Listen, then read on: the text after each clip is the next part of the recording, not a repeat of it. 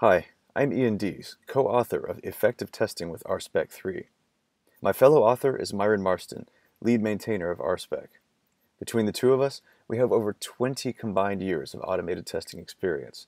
We've encountered a lot of the same obstacles that are going to stand in between you and an effective test suite. Now, when we say effective tests, we mean tests that pay you back for the time you spent writing them.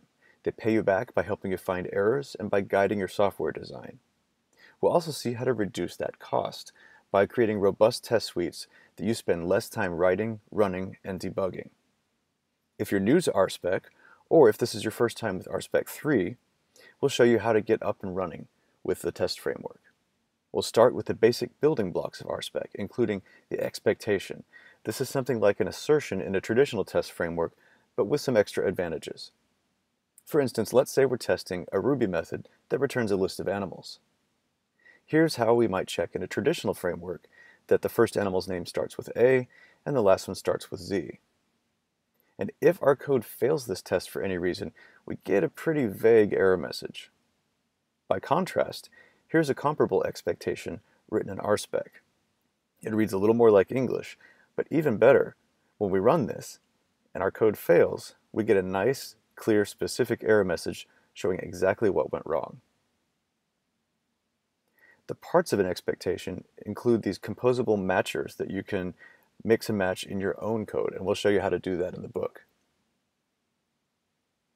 If we zoom out a little bit from this code, let's show how to combine these expectations into an entire test suite.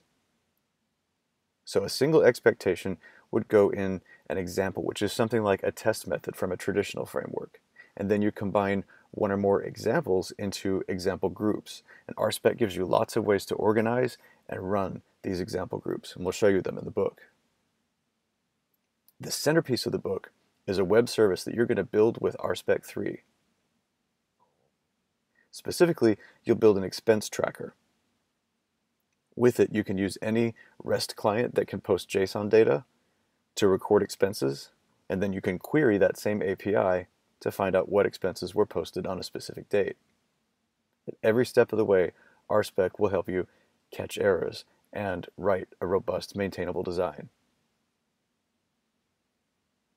The rest of the book is a series of deep dives into different aspects of rspec, each one centered on how you can level up your automated testing skills.